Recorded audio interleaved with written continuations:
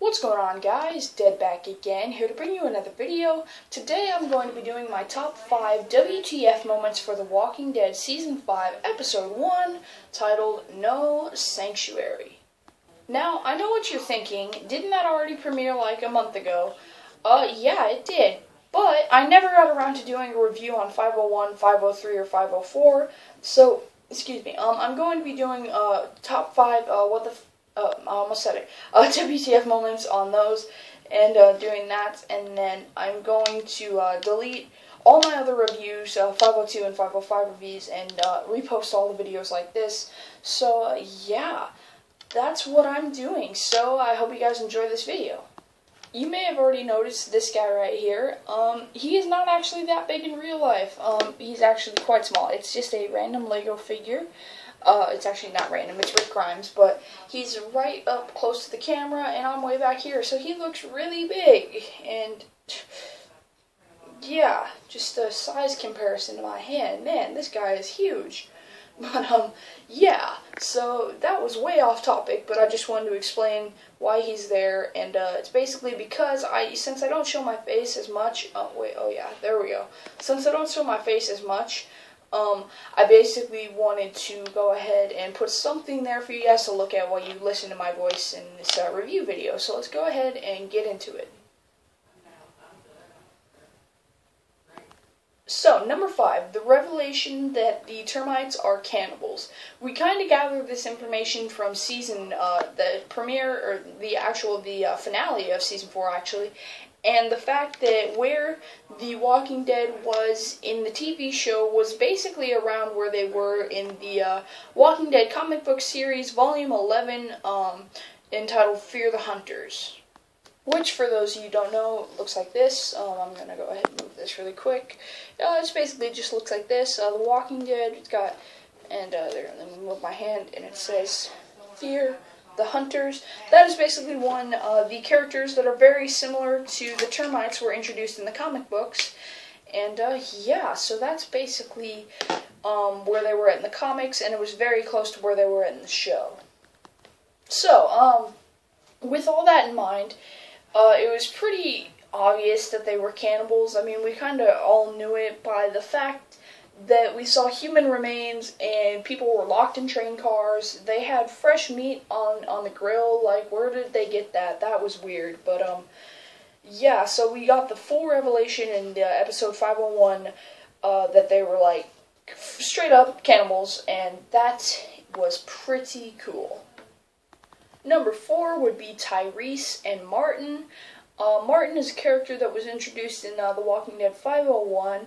He was basically a character that was really interesting, and he was also in the comics. I don't know if they specifically listed his name. I'm actually going through it while I look at stuff here, but it was essentially... Oh, man, I gotta find the exact one, but basically he was a character, or a similar character at least, was in the comic books, and here is the page, actually. It's right about that guy standing next to Chris from the comic books right there.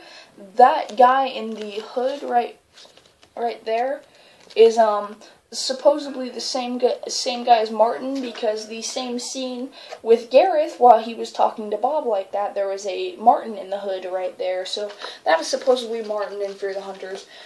But he was a pretty cool character. He, obviously threatened to kill baby Judith, which was interesting, but him and Tyrese had some interesting dialogue about, surviving in this world, have to be willing to make sacrifices, and basically, Tyrese just beats the crap out of this guy. Like, honestly, he just punches him in the face multiple times, and it was pretty amazing. But I really enjoyed, his, the whole approach to how their dialogue and how Tyrese was dealing with the fact that he couldn't kill people. And obviously we know from 502 and 503, he did not actually kill Martin like he told Carol that he did. Number 3 would be Carol and Mary. So obviously Mary is Gareth, and Alex is from Terminus' mother, who is, we actually learned that on the Talking Dead after 501. No one knew that. I don't think. It was probably a theory, but was never confirmed. But, She's a character that was pretty interesting, but I really liked the scene that she had with Carol talking. She basically gave the full explanation for why, you know, the people at Terminus are cannibals, and I think that is a very interesting thing to do with the episode, kind of to not leave it like an untold story, but to definitely, dive into that information a little bit more, give us some insight onto what turned them into these crazy people, because, this did not do it. The only thing they said was they ran out of food. I mean, that's cool, Kirkman, you're a great writer, but, I don't think that, in an apocalypse, that's not enough reason for me to eat people, I don't think, so that was a little bit of a writing flaw. I like how in the show they did it because they had to do it. They didn't have a choice. People came in, attacked their home, threatened their families, and they had to do what they had to do. And I completely agree with that. I'm totally down with that. I don't know about the eating them, afterwards, but if you're hungry enough, I don't know. I'm a sick person, but yeah, so I definitely thought that scene was very, very cool. Number 2 would be Carol's shitstorm on Terminus. My God, that was awesome. She just came in there and fireworks and boom boom, walkers everywhere. She just tore the place up. Everyone in Terminus was killed except for the Gareth and a couple surviving members that later attacked the church, which I will get into on my next WTF video. And basically, it was amazing. She just was laying out people like crazy. She used the same trick from Season 1, Episode, I want to say 2, I think it's 2, might be 3, but I'm pretty sure it's 2, titled Guts, where they cut a walker open, and 1 second, I'll be right back. Alright, sorry about that, guys. I had some other things to take care of really fast. I readjusted my lighting and the figure here. So, yeah. What I was talking about. Carol, yeah. Man, her attack on Terminus was definitely really great. One of the best things we've seen on The Walking Dead. Definitely, I think, probably the best premiere of The Walking Dead of any season. Let's look at it. Season 1 was Season 1, and it was the great premiere. It was the start of the series, but you can only watch that so many times. I've seen it 10 times already, and I watched it the other day, and I'm like, I really don't want to be watching this right now, and I just turned it off. Season 2 was a premiere. Not a lot happened if you think about it. They lost Sophia in the woods and they didn't find the farm, but Carl got shot. So it was basically, a kid episode of The Walking Dead. But, Season 3 premiere, they find the prison, which is interesting, but it was nothing as big as Season 5. Season 4 was definitely nothing. They were just at the prison, showing their life. Of course, you had the big spot whole scenario, which is pretty interesting. But Season 5 was definitely the biggest premiere in terms of special effects, walkers, explosions, etc. It was just a really great premiere, and I think it was definitely the best one we've had on The Walking Dead. I'll probably make a whole video on this topic about just, best episodes of The Walking Dead ever, and then I'll do, mathematical equations, ruling them out, So we'll see, but that's definitely something that if you want to see something like that, definitely like this video, because that'll tell me that you do want to see something like that. If you don't want to see that, you'll probably just I don't care, I'll still probably do it anyways. Yeah, let's get on to the next one.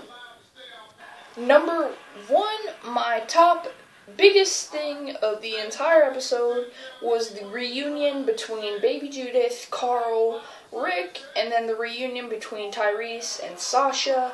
The reunions with everybody were really sweet, especially, Judith and Rick, not even Carl as much, because he's not a big part of that, but, Rick and Judith, it was such a big thing. When Tyrese was running away, cradling his arms like that, we all thought he had Judith, and it turns out he did, and we'd been waiting a half a season, to finally see Judith, and I was waiting so long for that scene. I feel like it could have been handled a little bit more. I think I wanted it to make me cry, if that makes sense.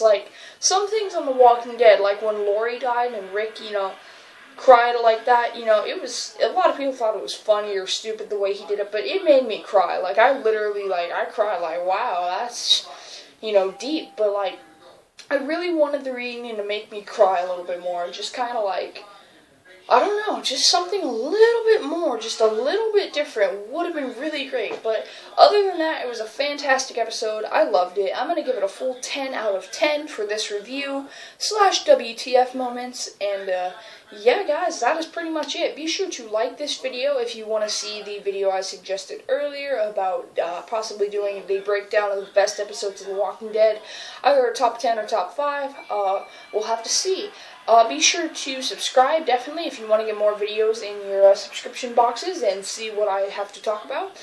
Stay tuned for the next 4 WTF moments. I keep almost saying it, but WTF moments of The Walking Dead Season 5, and that is about it. I will see you guys later.